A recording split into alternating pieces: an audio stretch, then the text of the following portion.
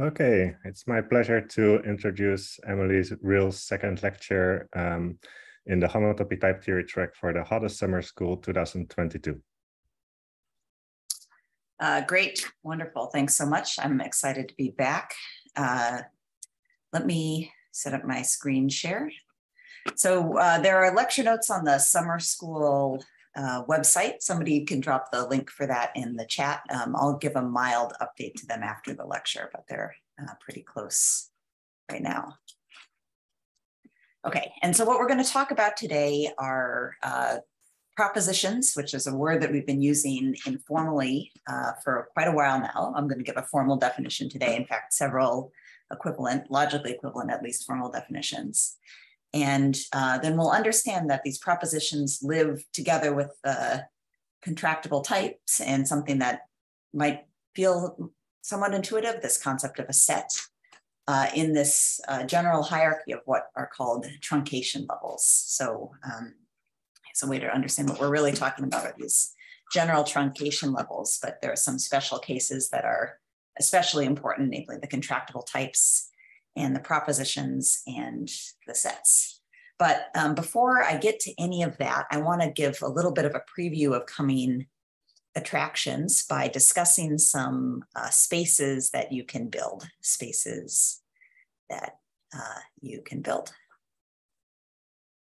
So there's two different ways that you could think about what I'm about to say. So one is if you've had some acquaintance with point set topology, or which gives an abstract mathematical definition of a topological space. You can think about spaces in that sense. So I'm using spaces in sort of the traditional mathematical way. But we've also seen in the AGDA track of this lecture series something called higher inductive types, which is a way which Dan illustrated can be used to build certain spaces like the circle by attaching some sort of cells. And if that's a better intuition for you on what a space is, both of those perspectives will work equally well. Okay, so let's see some examples of some spaces. And maybe I'll lean a little bit more in the type theoretic language, or well, I'll kind of go back and forth. So you can imagine having a space with just a single point. So as a type, we've been calling that the unit type. So I'll just write one for it. So this is something that you would build by freely adding a point. Or, you could freely add 2 points. So that's the type of Booleans, but maybe I'll kind of write it this way. So this is a space that you built by freely adding 2 points. So you could freely add, some finite numbers worth of points. You just iterate this operation. There's a similar, you could freely add no points. That's something we've been thinking about as the initial type. And so these are some sort of simple spaces. Now to build a kind of higher dimensional space, there's this idea of a higher inductive type. We saw S1, and this can be understood as a space that's built by freely adding, so I'll draw a little cartoon here. It's a space that can be built by freely adding a point and then freely adding a loop that connects from that point to itself. And so that's some space that has, maybe a bit of a higher dimension because we have this non-trivial path that we put in.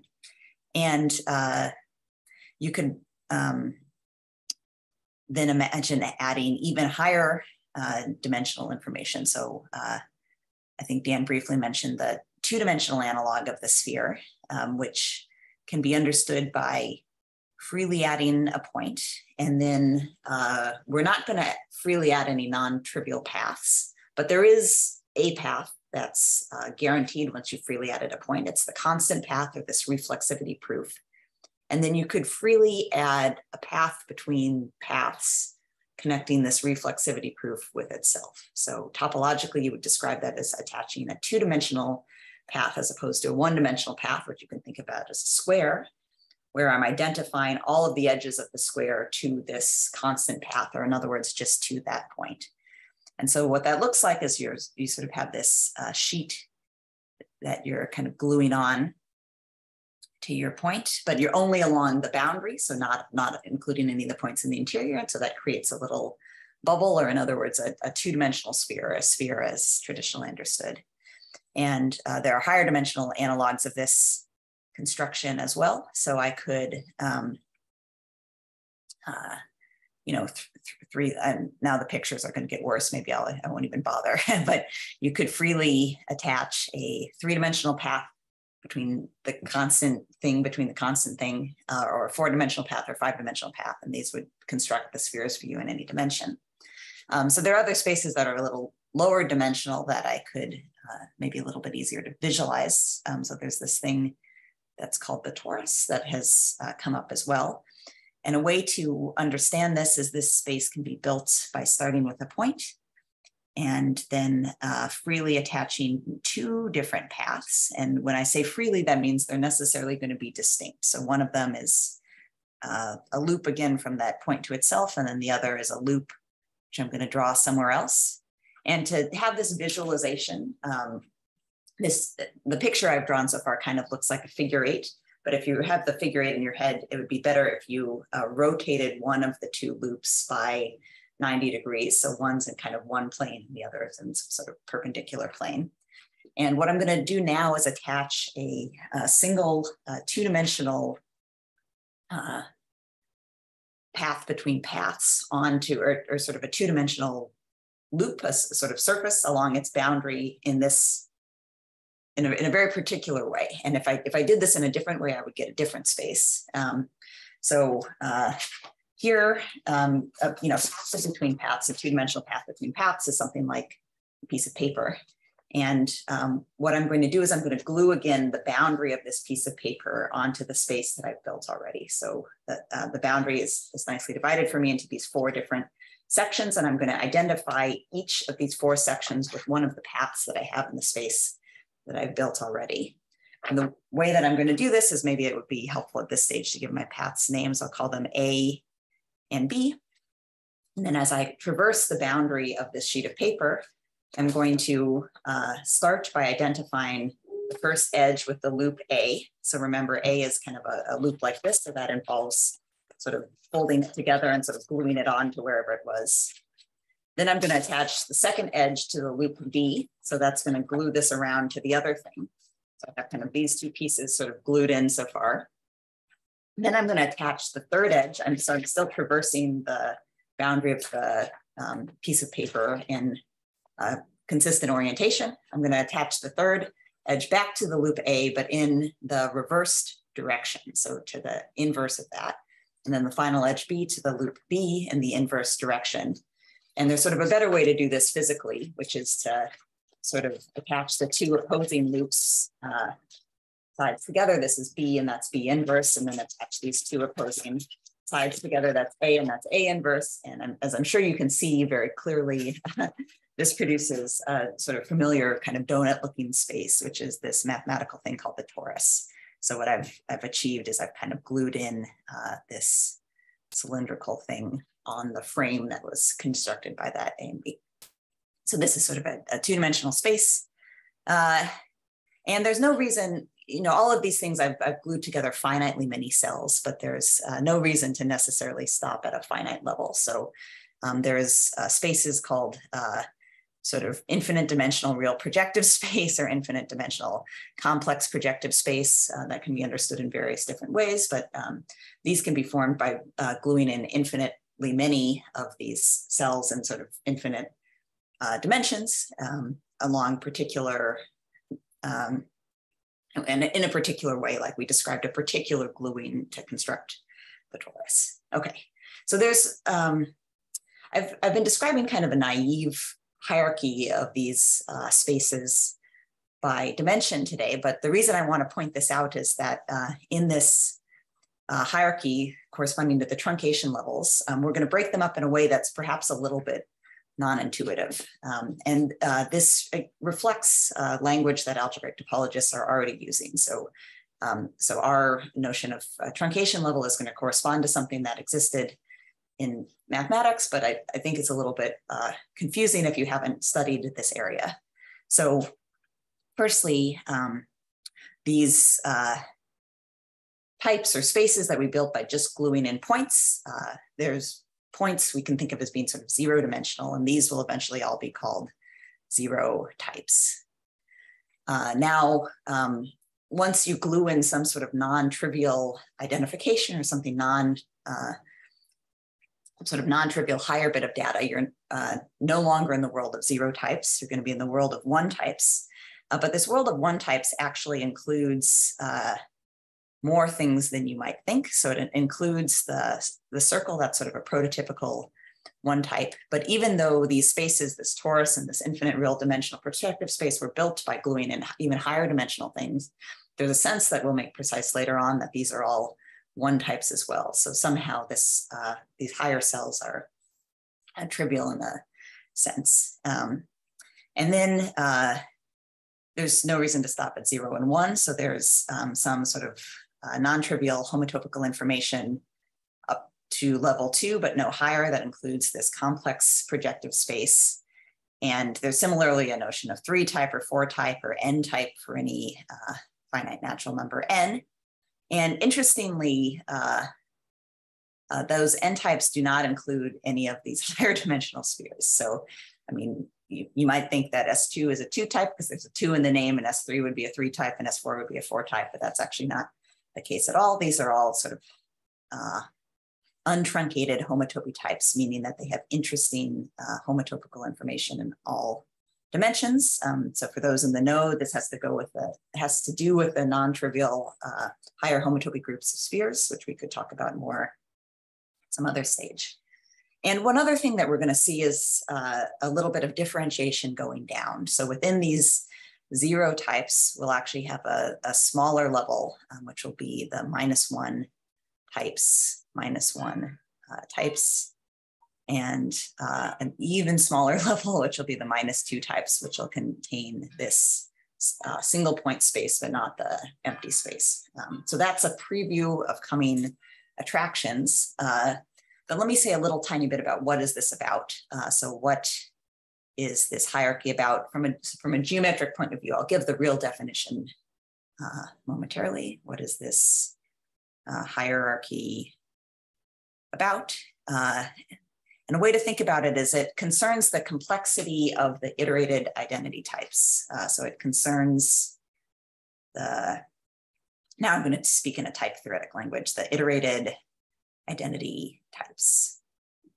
So let me just remind you what I mean by that. So if I have any type A, then if given any 2 terms of type A, I could form the identity type, whose terms would be identifications between them. So here, X and Y have to be terms of type A for that to make sense.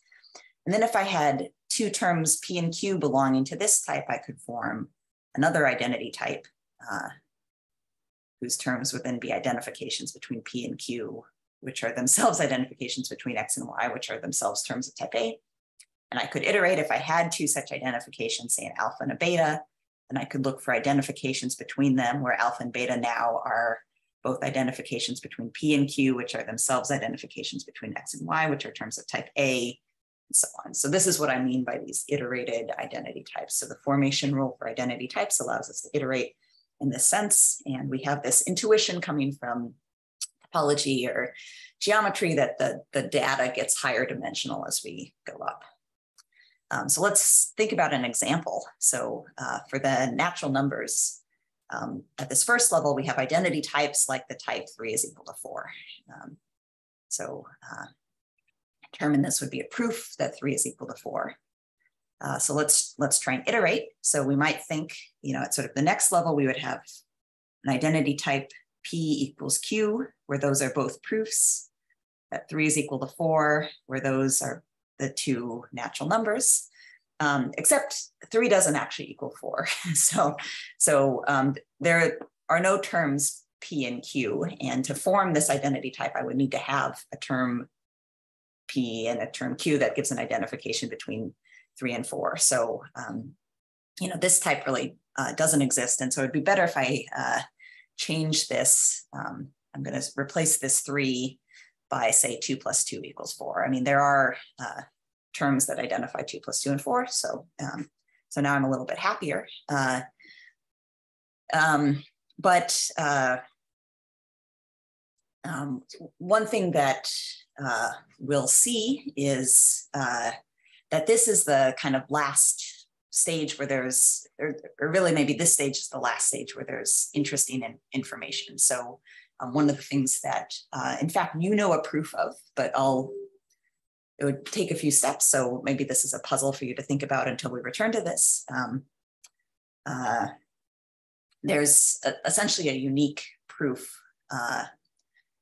This type here is always trivial in the sense that it's inhabited, but uniquely inhabited. It's a contractible type. So this sort of hierarchy stops here, and there's kind of nothing interesting further on. So that's the sense in which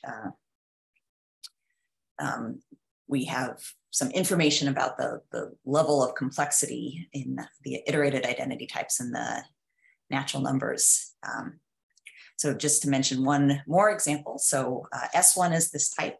It has its term base. So we have an identity type here of identifications between base and base. We could have identity types here like loop, which was the freely attached path from base to base equals Riehl.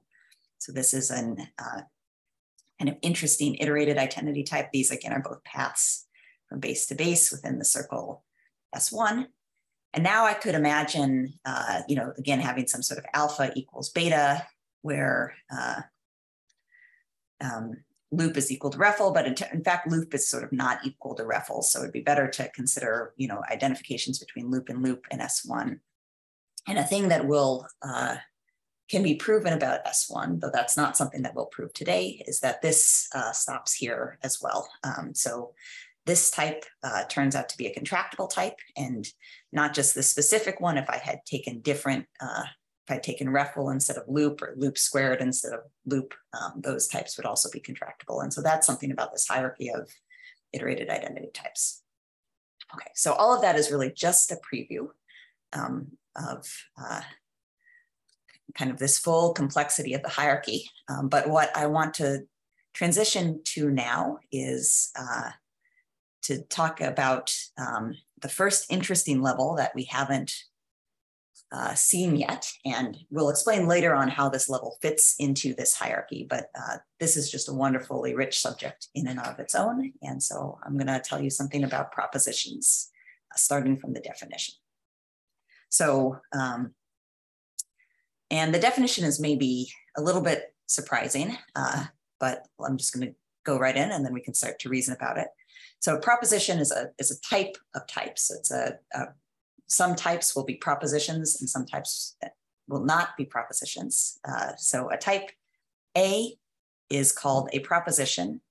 This should be thought of as like a predicate on types. It's a class of types. So type is a proposition if all of its identity types are contractible. Identity types are contractible.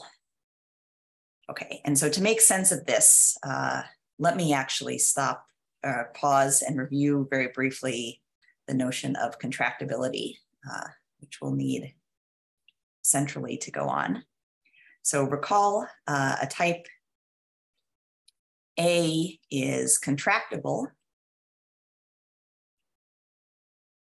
if it has a unique element in, so this is kind of an informal way of speaking it, but a unique element in the way that we would express that in type theory, a unique element.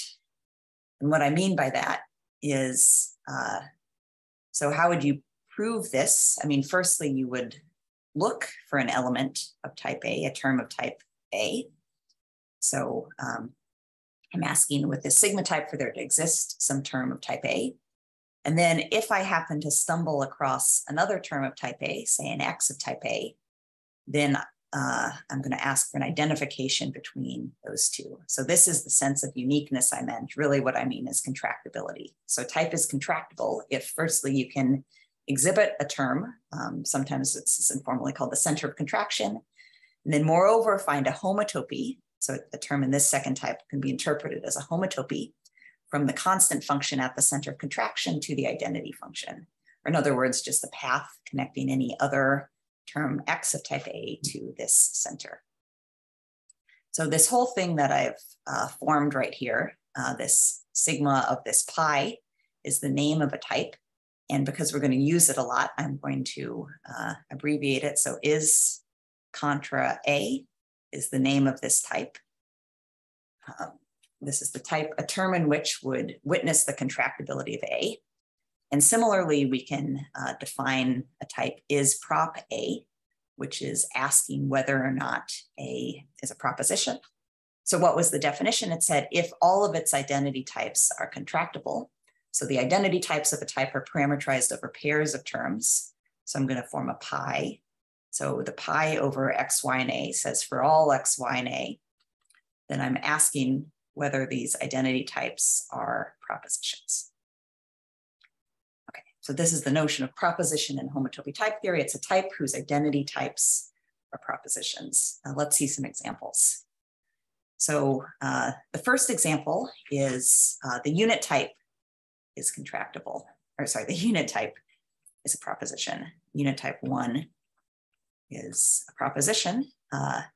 And this is something that you've proven already because its identity types are all contractible. So for the unit type, you could prove this by induction on the constructor star. By induction, it would suffice to just prove that star equals star is contractible, and you can be very explicit about exhibiting all of this data. It's natural to use the reflexivity term as the center of contraction, and then this contracting homotopy can also be defined by path induction, I guess not by path induction, but using reflexivity. Right? I guess it is, but well, this is an exercise that you've solved already, so I don't have to explain how to solve it. So more generally, any contractible type,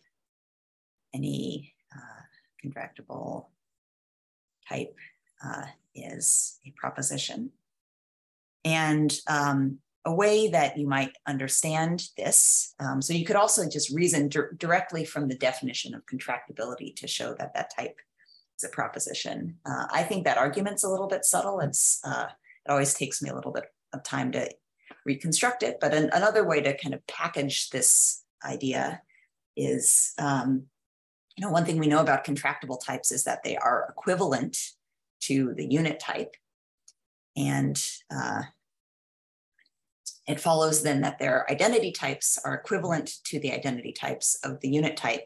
And since we've shown that the identity types of the unit type are contractible, it will follow that the identity types of any contractible type are contractible. And so that's a sense in which contractible types are propositions.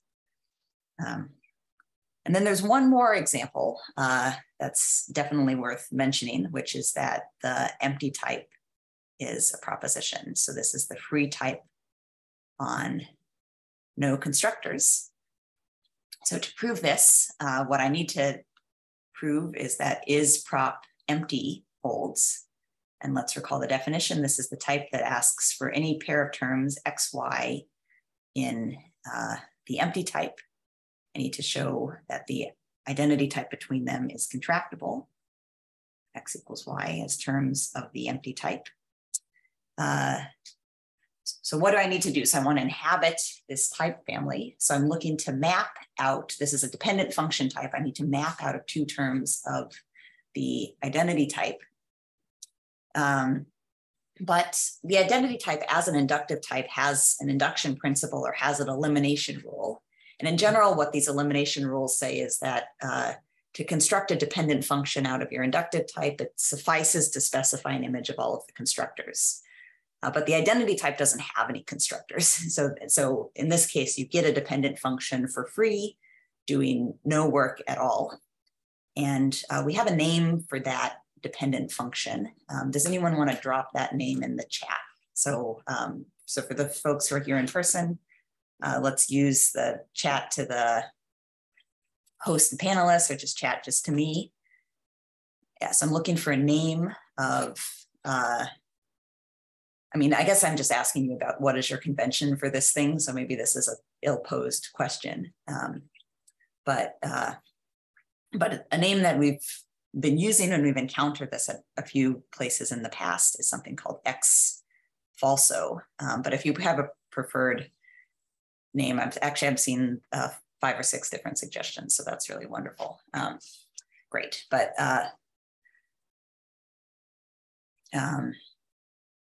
Right, so mapping out of the empty type comes for free. There's this term x falso, which would inhabit any dependent function type out of the identity type. And that in case is giving, in this specific instance is giving a proof that this type is a proposition, kind of a vacuous proof.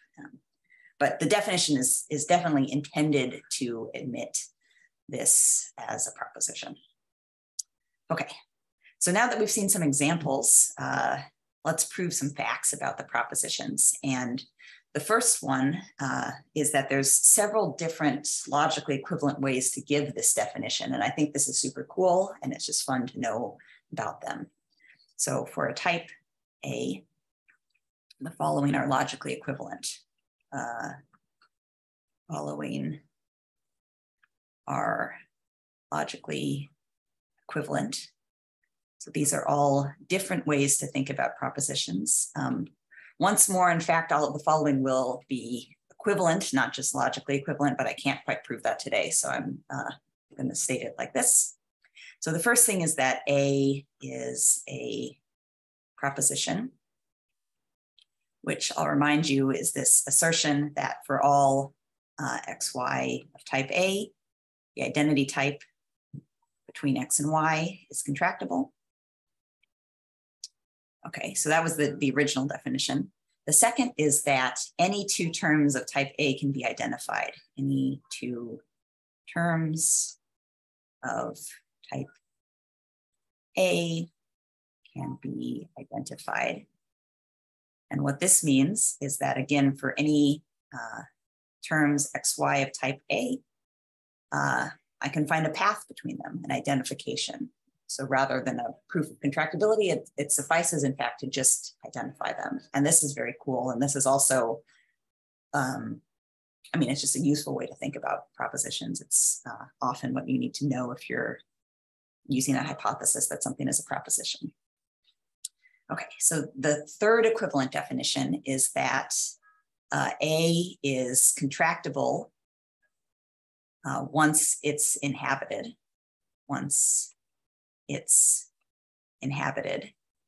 And so what I mean by this, maybe my grammar here is a little bit confusing, but probably has two T's. What I mean by this is as follows, is that if A holds, so if I have a term of type A, then from the data of that term, I could prove that A is contractible. Okay, so it's interesting to think about what this statement is asserting in the case of an identity type, or sorry, the empty type, which is one of our propositions. This would say that empty type implies that the empty type is contractible. In this case, the empty type is not contractible, but the empty type implies anything. So, so this full type here is inhabited, even though is contractible if the empty type is not inhabited. Okay, and then finally, a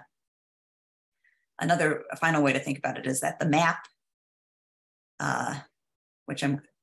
is constant at the constructor star from A to the unit type, is an embedding.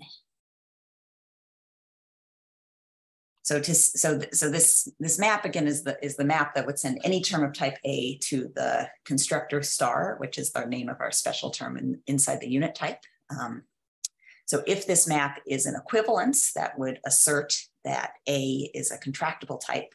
But to ask that it's an embedding, meaning that on its application on identity types as an equivalence, turns out to be a way to assert that A is a proposition. Okay, so let's prove this logical equivalence. And I'm going to prove it by constructing functions from 1 to 2, and then from 2 to 3, and then from 3 to 4, and then from 4 back to 1. So let's do all of that. So my first goal is to show that if A is a proposition, so assuming I have a term of this type, then any two terms of type A can be identified. So for any xy in A, I have x is equal to y. Okay, well, and let's just, as we're getting used to these notions, let me remind you what it means to say that this identity type is contractible. What that means is that there exists, so using the definition of contractibility, which is just off the screen, so there exists a term of the identity type that's like our center of contraction. And then for any other term in the identity type, I have an identification between these two, which is, in this case, is going to be one of these paths between paths, because those are both already paths from X to Y and A. Okay, so if I have something here, then I need to get something here. So let's suppose that I do have a term of this type. I don't know, maybe I'll call it alpha. So what I'd like is a term of this type. So by the introduction rule for dependent function types that says for any X, for any Y, I need to produce then a path from X to Y. But that's part of the data that's in this proof alpha. So if I take alpha and apply it to X and Y, and then take its first projection, PR1 alpha of XY, this alpha of XY is a proof actually that that identity type is contractible. And part of the data of that is the center of contraction, which gives us the identification. So this step is pretty straightforward. I can just extract a term in this type directly from a term in that type. Great. So let's move on. So now I'm going to assume that I have a term of this type. So I have an identification between any two terms of type A. And what I want to construct from that is a proof that A implies is contractible A, which I think for convenience, I'll write out this definition again. So for all C in A, so there exists some C in A, and then there exists for all X in A, C is equal to X. Okay, so let's assume now that I have a term of this type. Maybe I'll call it P. So P is a dependent function that for any X and Y would give us an identification between X and Y. And then I want to construct a term of this type. So I get to pick up an A, which is a term of type A. And now I need to use this information of this P and this A to give a proof that the type A is contractible. So I need a term of this sigma type. So its first component, I need a term of type A, and I have one, I have this little a. And now I'm looking for an identification for any X and A between my A and X, but I can extract this data out of this P back here. So P is a dependent function that takes in two arguments, but I just give A as its first argument. Now that takes in the second argument and would give an identification from A to that. So this P is giving us, well, P of A really is giving us a contracting homotopy at my term A. Once again, this wasn't so bad. I just kind of directly had the data that I needed. Okay, so now this is going to start to get a little bit more interesting. So for 3 implies 4, I'm supposed to use a proof that A implies that A is contractible, and then conclude from that this constant function is an embedding. And so what that means is that for all XY of type A, the application of this constant function is an equivalence. So what's this? Application on the constant function at star, that's going to be a function from the identity type between X and Y and type A to the identity type from star to star inside the unit type. Okay, so I'm trying to conclude that this is equivalence from a proof that A implies the contractibility of A. So, okay, how are we going to do this?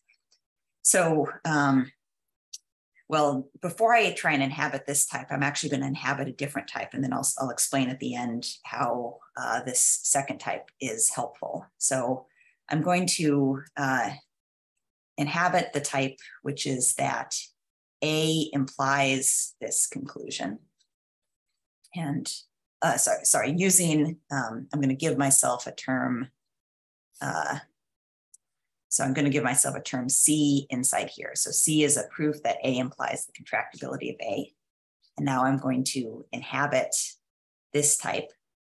So how do I do that? So here I'm allowed to give myself a term of type A, and I'm looking for proof that for all XY, I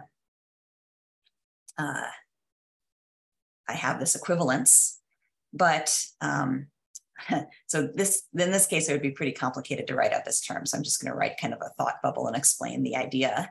So using my term A and my proof C that A implies that A is contractible, I have C of A, which is a proof of the contractibility of A. And I'm going to use this to conclude, there's, I guess, something that I know. So once I know that A is contractible, I can conclude that its identity types are contractible, and thus they're equivalent to the identity types in the unit type, which are also contractible, equivalent to the identity types between the constructor inside the unit type. So because in this situation, I'm working under the hypothesis that A is known to be a contractible type, here it turns out I'm looking for an equivalence between two contractible types, and that just is automatic from the contractibility of the domain and the codomain. So if I granted myself this information of this C and this A, so A is a term of type A, C is a proof that A implies that A is contractible, I can use the contractibility to conclude that this constant map is an embedding. So all of this packaged together gives me a term inside this type. Now what I really wanted was a term inside this type up at the top. So let's kind of complete our goal now. So what I was hoping for is a proof that A implies is contractible. A implies that the constant function is an embedding. And so here I'm looking for, again, a dependent function. So that would say for any X and Y of type A, I need a proof of this. But once I apply my F, which was the term that I constructed above, I could pick either X or Y. And then I guess also to X and Y. That will give me what I want. So this is kind of, this feels like a little bit of a swindle somehow. But because I'm trying to inhabit a dependent function type, at some point I get to give myself terms of type A, which I can then feed into this implication that I proved above. And that gives you what you need. So that's sort of a very cool trick somehow. Okay, so there's one step left, which is to prove that if my constant function is an embedding, then A is a proposition. So let me do that. So for the final step, I assume this, and I want to conclude that A is a proposition. So for all XY of type A, the identity type between X and Y is contractible. But in this case, my proof that this constant function is an embedding provides, so this alpha here, again, I'm going to just explain the idea rather than try and write a term. So alpha provides an equivalence, between the identity type, an arbitrary identity type in type A, and this identity type in the unit type. And we know that these identity types in the unit types are contractible. So these identity types are contractible, which is what I wanted to show. These identity types in A are contractible. So that is the end of the proof, and I'll go up to the statement. So we have 4 logically equivalent ways of thinking about what makes a type a proposition. So the original definition is that its identity types are contractible, but it suffices in fact to just identify any 2 terms in that proposition, or we can use the fact that contractible types or propositions are contractible once they're inhabited, or they're things that embed into the unit type. So that's very cool. Okay, So this was all about the definition of being a proposition, but we'd like to prove some facts about the propositions as well, which will allow us to use the notion. And in fact, I mean, we've been using a whole bunch of facts that we know about contractible types already, in the proof just given now. So here, in this last step of the argument, for instance, I use the fact that once a type is equivalent to a contractible type, then it itself is a contractible type. And the same thing is true for the propositions. So let's prove that next. So this lemma will say that if A is equivalent to B, so A and B are types, if A is equivalent to B, then A is a proposition if and only if B is a proposition. So I can express that like this: is prop A holds if and only if is prop B holds. This biconditional is, this is the type which is a pair comprised of an implication or a function from is prop A to is prop B, and one in the other direction. And is prop B implies is prop A. Okay, so under the hypothesis that A and B are equivalent, I can conclude that one is a proposition if and only if the other is a proposition. So let's prove this. So I'm going to suppose that I have an equivalence between A and B, and I'm going to use a common abusive notation, and I'm going to write E for that equivalence.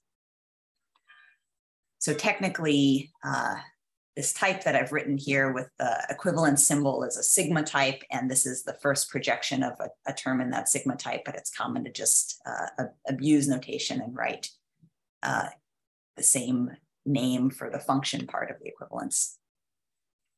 Okay, so one thing we know about equivalences is that if I have an equivalence between types, then I get an equivalence. The application of that equivalence defines an equivalence between their identity types. So I know that for all terms xy of type A, I have this application of E, which is a function from the identity type in A to the corresponding identity type in B. And I know that this function is an equivalence. So this is a fact about equivalences. So if B is a proposition, so if is prop B holds, then all of its identity types are contractible. And in particular, for all x, y in A, the identity type between EX, sorry, that's a typo, that should be EY. The identity type between EX and EY in B, this is one of the identity types in B. So this type would be contractible. So being a proposition means all of the identity types are contractible, and in particular, those that are in the image of this E are contractible. But because of this equivalence and the fact that I mentioned above that contractible types are invariant under equivalence, if you're equivalent to a contractible type, you're yourself contractible. Thus, the identity type in A, which is equivalent to this one. So we know again that this is equivalent to this one, is contractible as well. Contractible as well. So what this does, so this proves an implication that is prop B implies is prop A. Now I need to also prove the inverse implication, or the converse implication that if that is prop A applies is prop B, but for the converse, I can use a general fact about equivalences that if A and B are equivalent as types, then B and A are equivalent as types. So there's a symmetry of equivalence. In other words, I can use an inverse equivalence to this function E and then run the same argument again to conclude that if A is a proposition, then B is a proposition as well. So that is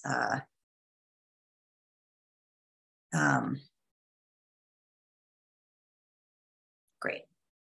Okay, so one final fact about the propositions I want to prove is as follows. So if P and Q are propositions, then an equivalence between P and Q as types, or maybe I'll say it like this, then P and Q are equivalent as types if and only if P and Q are logically equivalent. So I've been alluding to this fact at a few stages already. So a logical equivalence between propositions is the same as a genuine equivalence between those types. That's what's being asserted here. So you can promote a logical equivalence between propositions to an equivalence. Again, this isn't so hard. So for any types, regardless of whether or not they're propositions, having an equivalence between those types would provide a logical equivalence. The data of an equivalence includes the implications in both directions and then some homotopies. So this implication holds in complete generality. But if P and Q are propositions, we can prove the converse. Our propositions, we can prove the converse. So we can promote a logical equivalence to a genuine equivalence. So if P and Q are propositions and I have a logical equivalence, in other words, I have an implication, a proof F that P implies Q, and a proof G that Q implies P, then to give a homotopy, to give an equivalence, then to prove that P is equivalent to Q, I require homotopies. So in general, you don't need to use the same left and right inverse, but it's no problem to. So for instance, I would need a homotopy like this, which, well, in a homotopy the other way. And I'll remind you that these are dependent function types. So this would take a term x of type Q and produce an identification between f of g of x and x, and also take a term y of type P and produce an identification between g and f of y and y. But one of the things that I know about propositions is in a proposition, any two terms can be identified. But any pair of terms in a proposition can be identified. So constructing homotopies is no problem. It comes for free. And in fact, there's a sense in which it's unique using the contractibility. So there's really sort of these types are inhabited, and then there's no data there. Any pair of types in a proposition can be identified. Any pair of terms in a proposition can be identified. Okay, so it will turn out we can't.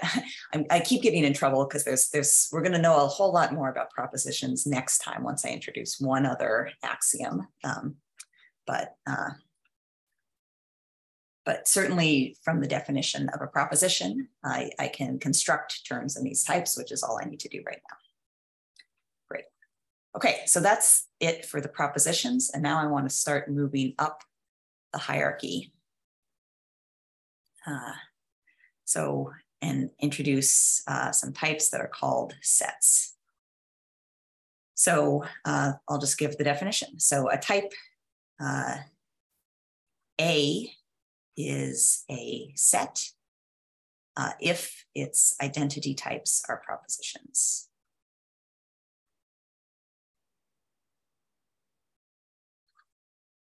So there's a definition of this predicate on types is set, similar to the predicate is prop. And it looks quite similar in a way that's suggestive of generalization, which we'll discuss momentarily.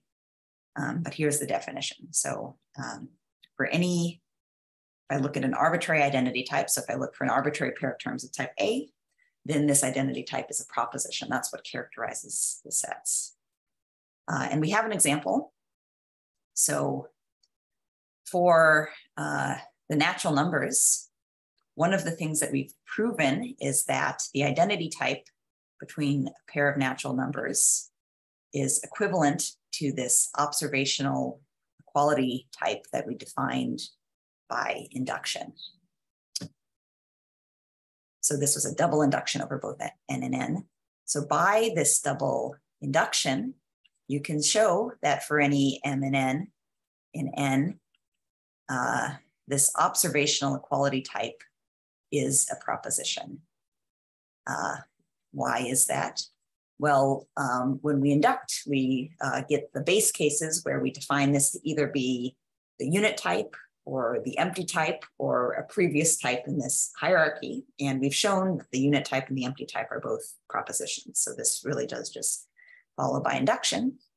But by the lemma we've proven above, by the invariance of propositions under equivalence, variance of propositions under equivalence. So once a type is equivalent to a proposition, it itself is a proposition under equivalence. It follows, but using this observational equality, that the identity types in the natural numbers are themselves propositions. So thus the conclusion is that the natural numbers is a set. So that's super cool. There are other examples of sets that can be proven by sort of a similar general strategy. So for instance, the Booleans, which you did some exercises on in AGDA, you have enough information to conclude that those are sets as well. So there's a cool, there's another sort of abstract way to think about sets, a logically equivalent way to think about sets.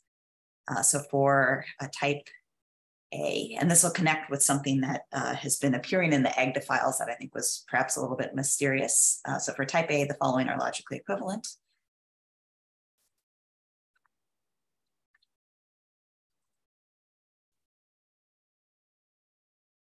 Okay, the first statement is that A is a set. And the second statement is that A satisfies something called axiom K. Satisfies axiom K. So this is a default that's built into AGDA that we're turning off with that flag without K that appears at the top of the AGDA files. And I can think of, so what axiom K of a type A asserts is the following. It says for any term X of type A, and for any self-identification, so P is an identification of X with itself, then which way do I want this to go? I think it doesn't really matter. Let me say P is equal to Riehl X. Okay, so axiom K is asserting that there are no, that any identification of X with itself is itself reflexivity. Okay. So this again is one of those logical equivalences where one direction is pretty clear and what's interesting is the other direction. So if I had that A is a set, so is set A is asserting that for all XY type A, for all PQ, identifications between X and Y, really it's asserting the contractibility of this identity type between P and Q, but on account of the logical equivalences that we've discussed above, I could just think about having an identification between P and Q. And so this is, axiom K is clearly a special case of that. So that's the proof that 1 implies 2. But let's quickly prove that 2 implies 1. So let's assume I have a term K that for any X in A and for any self-identification P from X to X constructs an identification between P and reflexivity. And let's now suppose that I'm given an arbitrary pair of terms, x, y of type A, and an arbitrary pair of paths, p, q, from x to y. I want to show that P can be identified with Q, and we'll get this by composing a path of identifications. So I could start from my P. So I can prove that P is identifiable with its concatenation with reflexivity. This is using, is it the right unit law or the left unit law? I guess I'm going to call it right unit.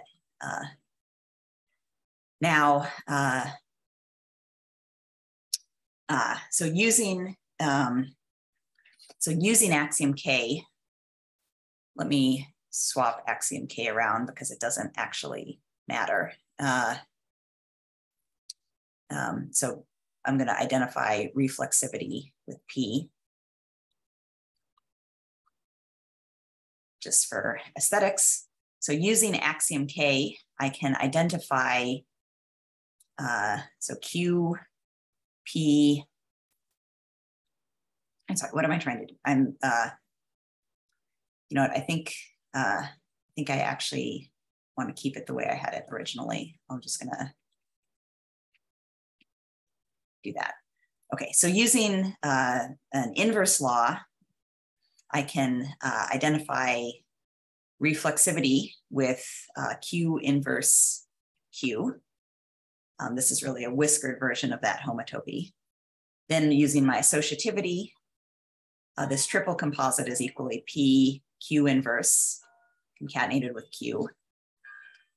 And now I can use axiom K, so my homotopy K, at the special case of X and using the loop P, Q inverse. So that's going to be an identification between this loop P concatenated with Q inverse and reflexivity at X. And then I use my other unit law, my left unit law, to identify that with Q. So axiom K is really just asserting that all loops are trivial, but it follows then that any paths are trivial by this argument here. Cool. Okay, so there's a lot more that's interesting to say about sets, and I've written a little bit of it into the lecture notes, but a better reference, of course, is Eggert's book. In particular, a thing that you can prove is that any type with decidable equality is a set, which gives another sort of general strategy for showing that a type is a set. But I'm going to leave that for the reading so that we can go now to the general truncation levels. General truncation levels. And what I want to start by observing is that the definitions that we've presented so far fit into a pattern. And now we're going to make that pattern very explicit. So far we have defined the following kind of predicates on types. So we've indicated that a type is contractible just when it has some center of contraction, and for any other term of that type can be identified with the center of contraction. We've then defined a type to be a proposition just when all of its identity types are contractible. And then we've defined a type to be a set just when all of its identity types are propositions. And there's an evident way to continue. I could consider the requirement that says that all of the identity types in my type are sets, but now I need a name for this. And that's kind of what's happening with this hierarchy. So there's this idea that sets somehow are zero-dimensional.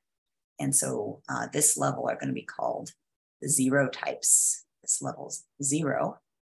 And that will give us a name for this next level, which will be the 1 types. So we'll define is one a type, or actually I'll use slightly different language for that, to be this condition here. But now, I mean, there's no need, I mean, just because it's conventional to sort of stop at 0 doesn't mean you have to. You could continue on downwards.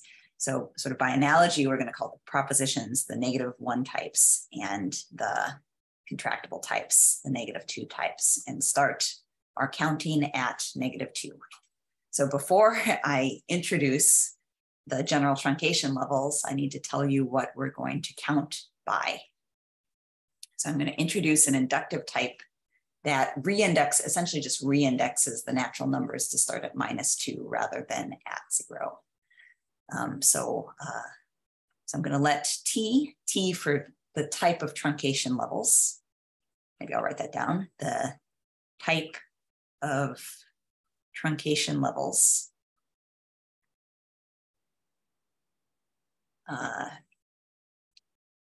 be the type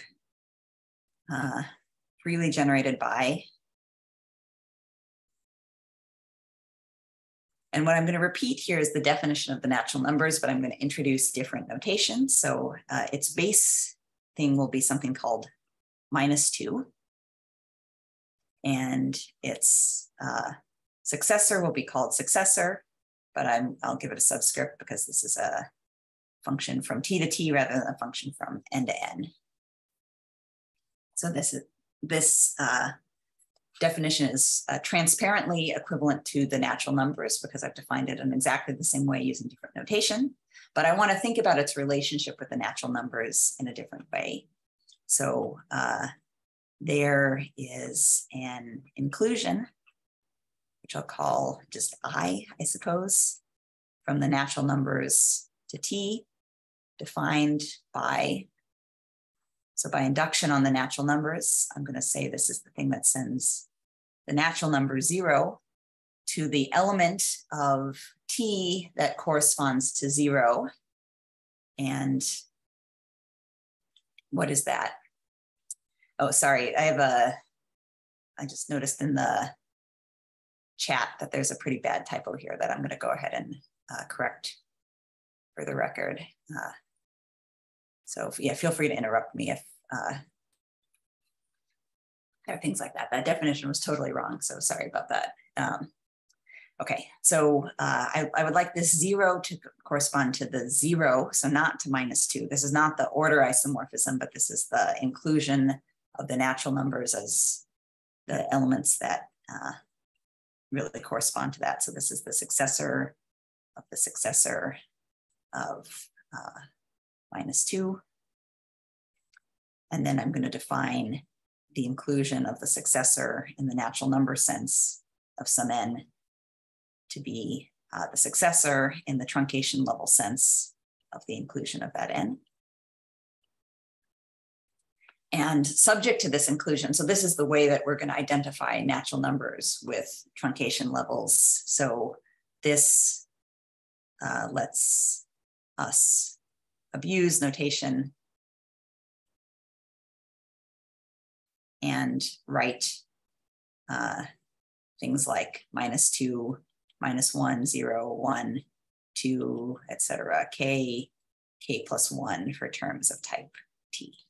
So I'm not going to be so fussy with the notation anymore. I mean, T is just the natural number starting at -2. Okay, great. So now I'm going to define the truncation levels. And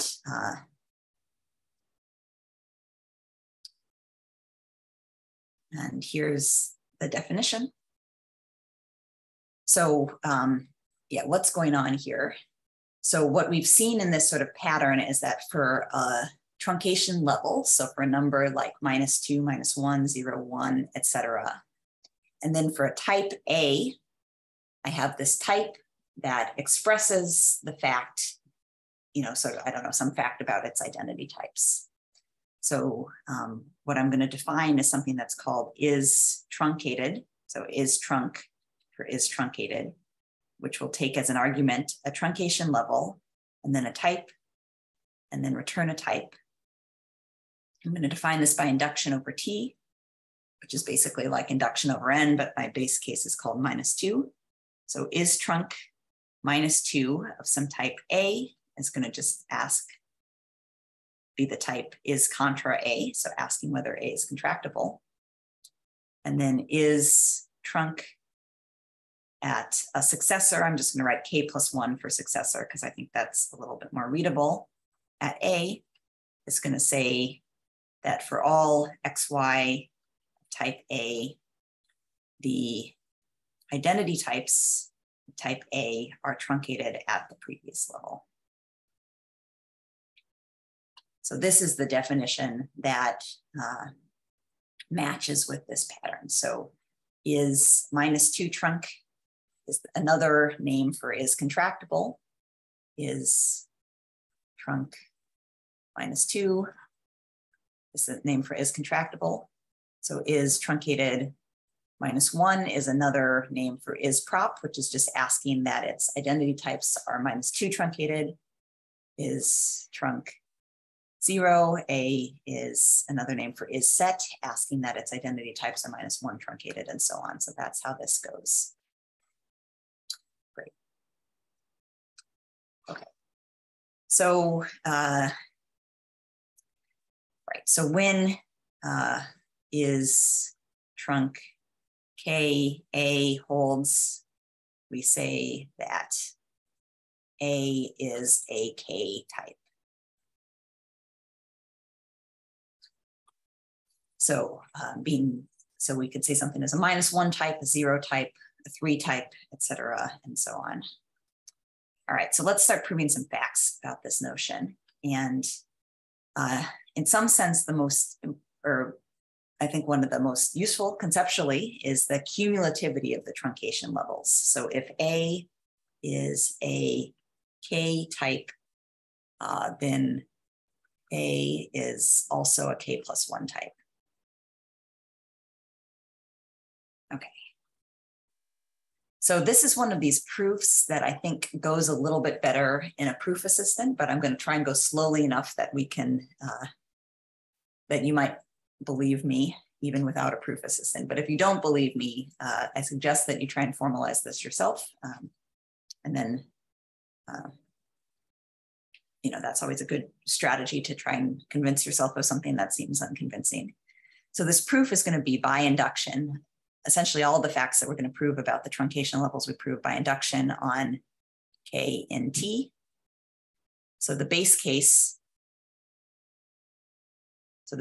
here, I'm asserting that is trunc -2 A implies is trunc -1 A.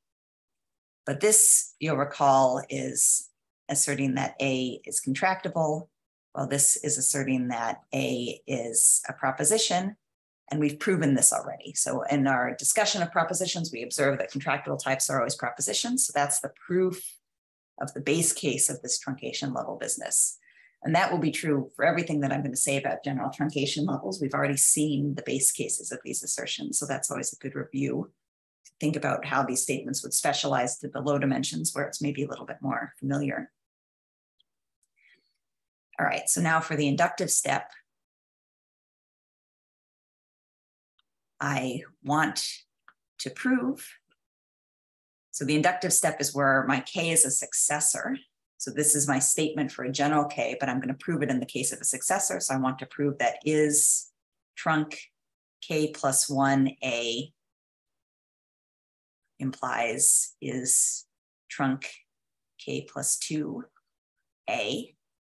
And I get to assume my inductive hypothesis, which will be a term of type is trunc K, A implies is trunc K plus 1. Okay, so let's write out what we're trying to prove. So this is trunc K plus 1 A. That is the type that says for all XY of type A, the identity type between X and Y is K truncated. Whereas this type is trunc K plus 2 is saying that for all XY type A, the identity type is K plus 1 truncated. Those I'm just spelling out the definitions here. But now, now that I've re-expressed the goal, I've sort of unpacked the goal, you can see that the inductive hypothesis is exactly what we mean. So this is another thing that feels kind of like a swindle, but it just works. Trust me. You know, maybe if you don't believe me, you could try to prove the sort of, you know, if an induction is confusing, it's always good to do a couple different base cases. So we've talked about the base case, but you might apply this inductive step to prove the next base case, and then it might be a little bit more believable. But right, so again, to inhabit this type, I would give myself an X and Y. I would give myself a proof that the identity types are K truncated. I could imply the inductive hypothesis to conclude that that same identity type is K plus 1 truncated. And then that's what I want. So this follows from the inductive hypothesis. From the inductive hypothesis. So that's pretty cool.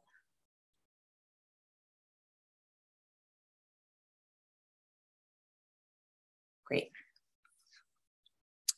Okay. So here's a corollary of this fact. So if A is a K-type, then its identity types are also K-types. Then its identity types are K-types. So the way to think about this is that, you know, the notion of K-type, I mean, it's defined by induction, so I'm speaking a little bit informally here, but the notion of K-type, you know, for once you're above the base case, says that your identity types are K minus 1 types. But we've just seen that K minus 1 types are K types. And so that's what's being concluded here. The proof of this would be by induction or from the previous result. By induction and from the previous result. Okay, so a next thing to conclude, or a next thing that we can show, is that once more, if I have a pair of equivalent types, if A is equivalent to B, then if either of the types is truncated at some level, so if A is K truncated, then B is similarly K truncated. And our proof, sort of as before, so as when we showed the corresponding result for propositions, we'll use an equivalence between A and B, regarded as a function from A to B, to prove that if B is the one that is K truncated, then A is also K truncated. And the way that you would prove the other implication is by using the inverse equivalence. So, and this is going to be by induction on K and T. So the base case, again, is the invariance of contractible types under equivalence, of contractibility under equivalence.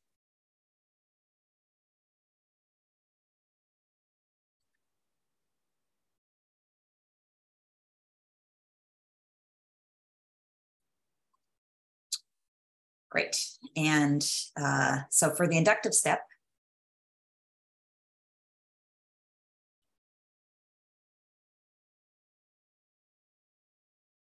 so once more, our equivalence from A to B provides an equivalence.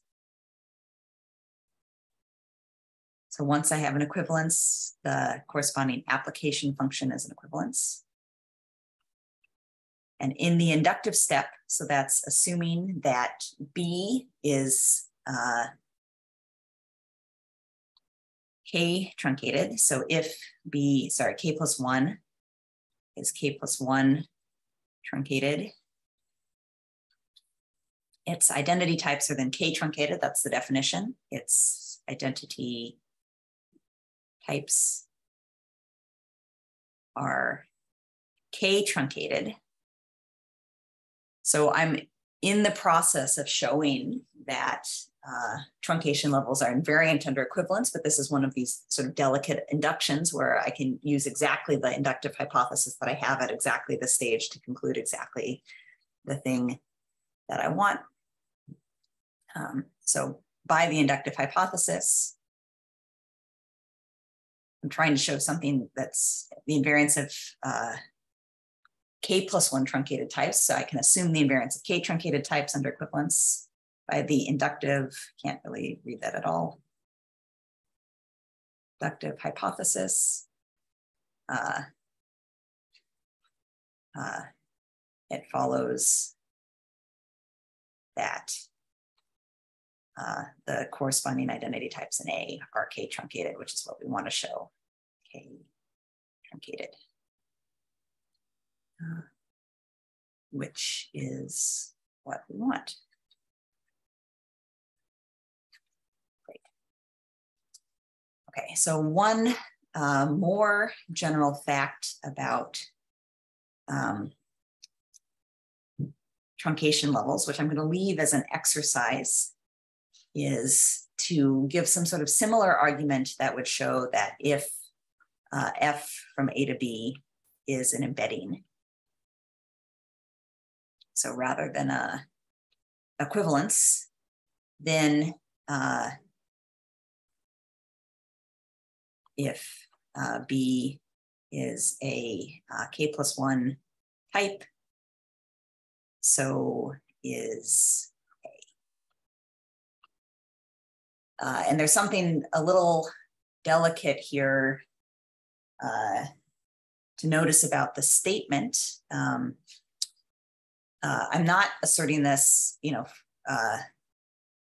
for K in T. So I'm not asserting this for all truncation levels. I'm asserting this for all truncation levels above the base, because we've seen already that propositions can embed into contractible types. In fact, that was a characterization of being a proposition, is that this constant map gives an embedding into the constant type. So it's not the case at level -2 that embedding into a -2 type implies that you are a -2 type, but it is the case once you get above level -2. So there's something a little bit delicate in the statement here, but this I venture you would be able to prove at this stage. Okay, great. So, so there's one last thing I want to discuss in the last 10 minutes, which are the relative analogs of all of these notions. So maybe I'll do a transition. So in the base case of this hierarchy for the contractible types, so in addition to contractible types, we have something called contractible maps, which are better known by another name. What is that name? So for the folks who are here, if you want to drop into the chat, what is another way of saying a contractible map? What does the name contractible map refer to? What have we proven about contractible maps? So in addition to contractible types, we have contractible maps. Maps, AKA. So there's a definition of contractible maps that I've seen in the chat. And there's a theorem about them, which I've seen now too. Wonderful. So also known as equivalences. So results that we've proven is that for a map between types, the following are logically equivalent. Are logically equivalent. So the first statement is that F is an equivalence. And the second statement is that the fibers of F, so for all terms B of type B, the fiber of F over B is contractible. So contractible maps, the definition is that they have contractible fibers, but it turns out that this is a way of characterizing the equivalences, which is a very useful family of maps. So we're going to generalize this. This generalizes to higher levels, generalizes to higher levels. And once again, the sort of next step in this case of the generalization is super interesting and important. So I'm going to spend most of my time here, and I may have to leave the full generalization to the exercises. Okay. So subtypes, I'll just give a definition. And actually the perspective is a little bit different than the one that I just previewed, but we'll get back there very soon. So a type family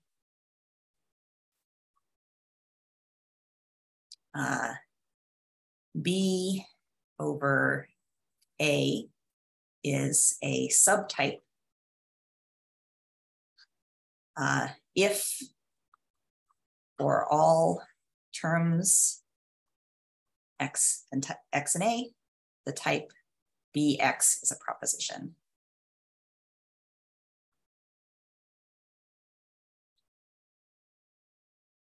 So I've been informally using the term predicate, but it's also, this is frequently described as being a property. So a type family like this is gives a property of X and A or a predicate on X and A. The point is it's, the intuition is it's giving some sort of truth value, but not any additional data, because what does proposition mean? Well, you know, one option is that B of X is empty.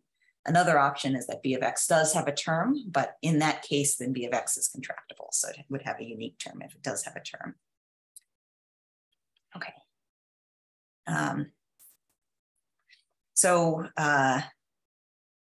There's a way to think about subtypes. I mean, the name subtype is a little bit confusing. You know, why are these called subtypes? I mean, I said something as a subtype and then I described it as a type family. Why are these called subtypes? I mean, the thing that corresponds to the subtype is you can do the following construction with a type family. We can consider the dependent sum. So for an arbitrary type family, I can form this dependent sum. And then there's a comparison map down to this base type, which is called the first projection, PR1. And we will show, that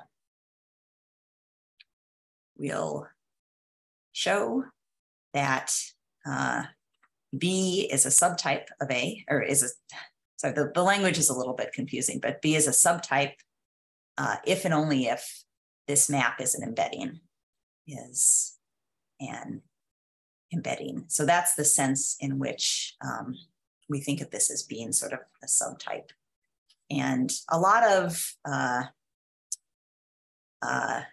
definitions that we've been giving kind of all along are arranged so that this would be true. So for instance, we defined this type of equivalences to be a sum over F from A to B of this thing sort of is equiv, which was defined in various ways. And for most of those definitions, maybe for all of them, we can't quite yet show that these are propositions, though I promise this is coming very, very, very soon. But this is arranged so that this first projection, I mean, the way that we formed this type is so that the bit in here does not provide additional data. So this is going to be one of these settings where this is actually a subtype, modulo something to be discussed next time.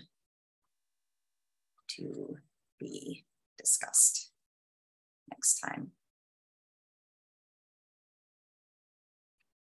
Okay, so the last goal, I want to complete this proof that connects this definition of subtype to this idea that this first projection from the sigma type is an embedding. And the way we're going to prove that is I'm going to prove a theorem that appears to be more general, though really is essentially the same and is interesting in any case. So for F from A to B, the following are logically equivalent. Are logically equivalent. And statement 1 is that F is an embedding. And statement 2 is that for all terms B of type B, the fiber of F over B is a proposition. And here, this theorem is the promised analog of the theorem that we've seen already connecting equivalences and contractible maps. So the contractible maps, the sort of -2 truncated maps are the equivalences.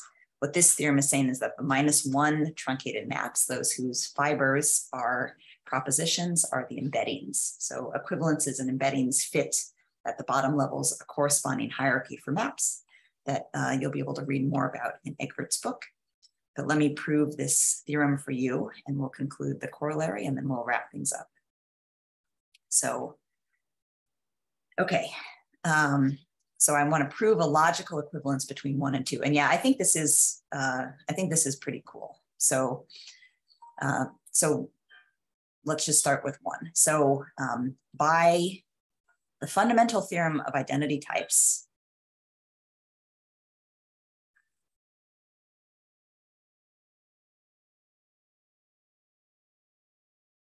so F is an embedding,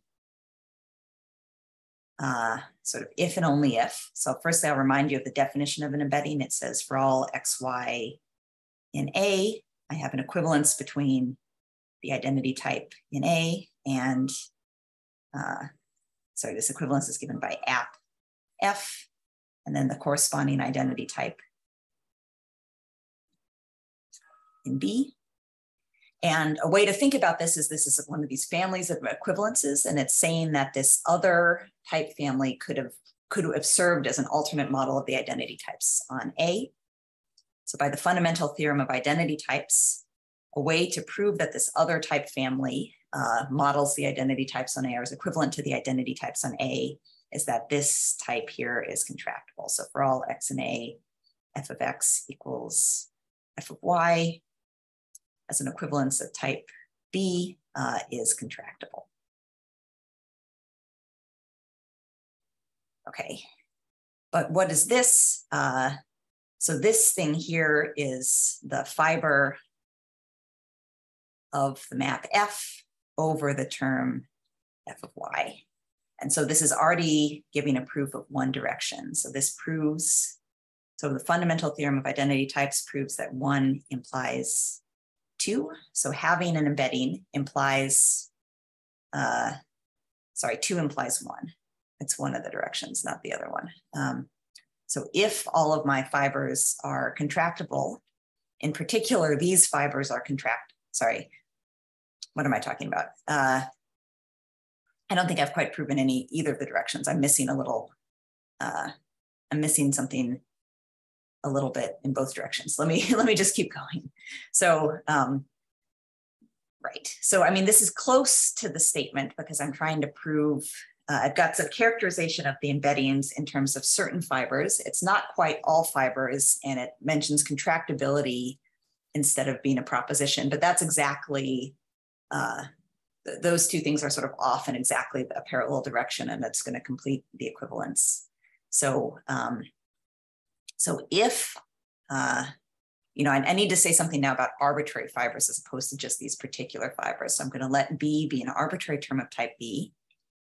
And if I'm given a term P from f of y to B, then transporting gives an equivalence. Transport along P gives an equivalence between the fiber of F over the term Fy and the fiber of F over B. And so thus, what I've shown is that F is an embedding if and only if these fibers are contractible once I have a B and once I have a P. So this latter condition is telling me that,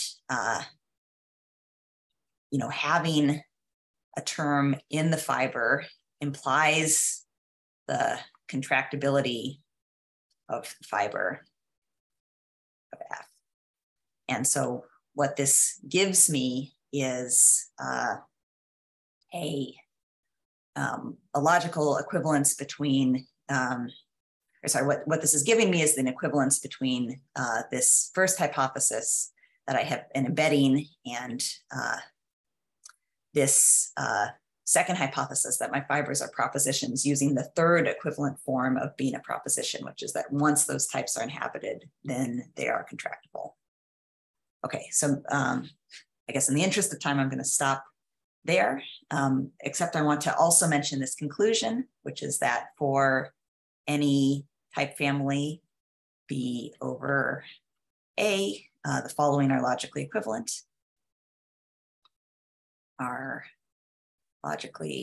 equivalent.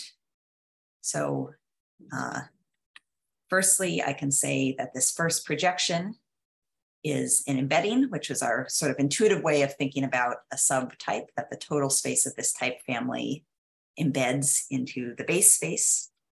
And the second is that B of X is a proposition for each X in A. And the proof of this is really just a special case of the previous results, because B of X is equivalent to the fiber of the first projection map over X. And what we've proven is that for any map whatsoever, not necessarily a first projection, that map is an embedding if and only if its fibers are propositions. Okay, so that's all we have for today. Thanks very much, and I'll see you all on Friday. Okay, thank you, Emily. Thank you so much. Are there any questions for Emily?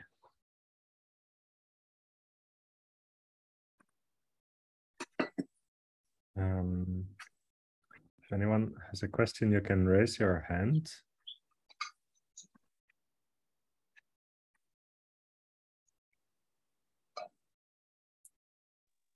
So we have a question from Nelson in the Q&A.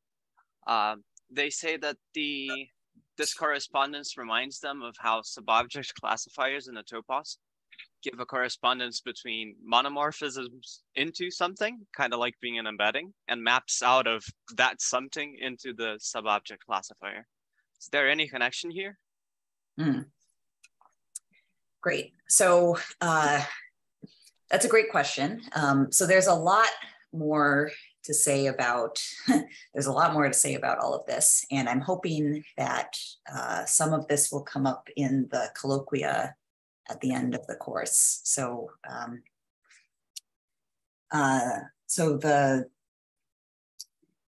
the kind of high-level perspective of the abstract structure provided by these truncation levels and the corresponding notion of equivalence is using something called a modality. And there's lots of different perspectives on modalities. So let's see. So, I mean, one thing to say is that we think of you can think of that the propositions, for instance, or the K truncated types for any truncation level K as assembling into a sub-universe of the universe of all types. And that sub-universe has certain special properties that I hope will be addressed in that lecture. And that, I guess, means that it's sort of type theoretically well-behaved. And that's kind of an abstract way to understand the analogy that you're thinking of. So in kind of classical mathematics, we think of there as being sort of two different propositions. There's the true proposition and the false proposition. and these assemble into two elements of this subobject classifier and the topos of sets, and that's kind of the universe of propositions there. So this is a much more abstract way to think about all of that. But there's a lot more here that's been developed by Egbert and various collaborators. And it's a wonderful question that I think we should pursue somewhere else. So. Okay, is there one more question maybe? If not, then we'll stop the recording now.